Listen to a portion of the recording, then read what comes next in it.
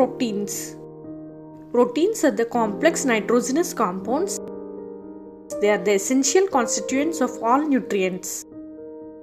Functions of proteins: body building, repair and maintenance of tissues, maintenance of osmotic pressure, synthesis of antibodies, plasma proteins and hemoglobin. Constituents of proteins: proteins mainly contains carbon, hydrogen, oxygen and nitrogen. Some proteins may contain sulfur, phosphorus, iron and also trace elements. Proteins are made of smaller units called amino acids. The human body needs 24 amino acids.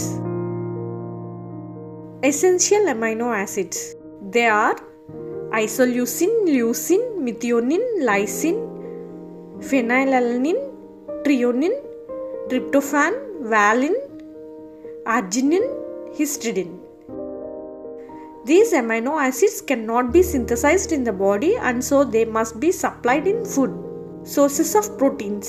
The two main dietary sources of proteins are animals and vegetables. Animal proteins.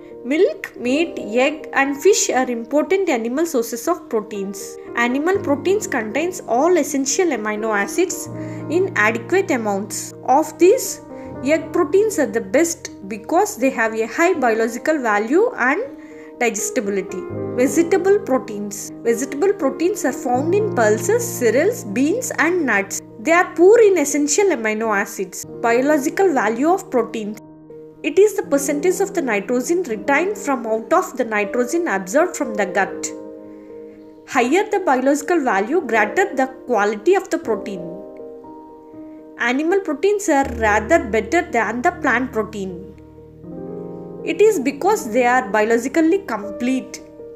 That is, they contain all essential amino acids. Protein requirement. The average daily requirement of protein is 1 gram per kg body weight.